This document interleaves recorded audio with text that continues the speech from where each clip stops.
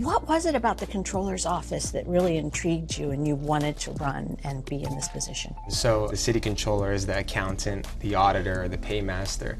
So my background is in accounting and auditing. I'm a certified public accountant, our city's first. And I was looking at the history and saw that we never had a CPA before, or an accountant or auditor. So I said, this is a perfect position for me.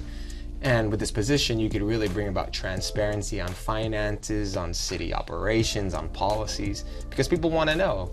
So part of all of this, is transparency. And one of the things that you've talked about are maps. So what are some of the things that you have focused on? What are you hoping those maps will achieve? So maps do provide a better visualization of data, especially from a geographic perspective. So some of the maps we've created are around homelessness, around public safety. Another map we made is our affordable housing map that shows where affordable housing covenants are. That has helped people find housing. And with these maps and these analysis, it also helps these districts understand how policies are affecting the population at hand. And so these maps are there to tell a story better than words can or a table can. What have you learned since you've been in office? Well, number one, I really love this job. People think government jobs might be boring, but I love it. I think this is the best job I've ever had. I get to do something that I love to do, and I get to help people. Number two, I think people who work in government have their heart in the right place. They want to do good.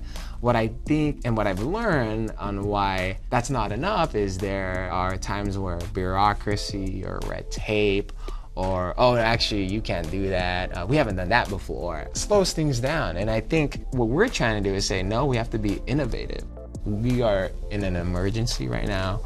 We have to figure out ways to tackle these issues, these problems. Because if every year we're going to say the same thing, this is just the way it is, this is how it is. And it's like, okay, well, if this is the way it is, then we're just going to have people continue to be dying on our streets. We're going to continue to have people being evicted, people being harassed, animals being stuffed in kennels with 4 other dogs.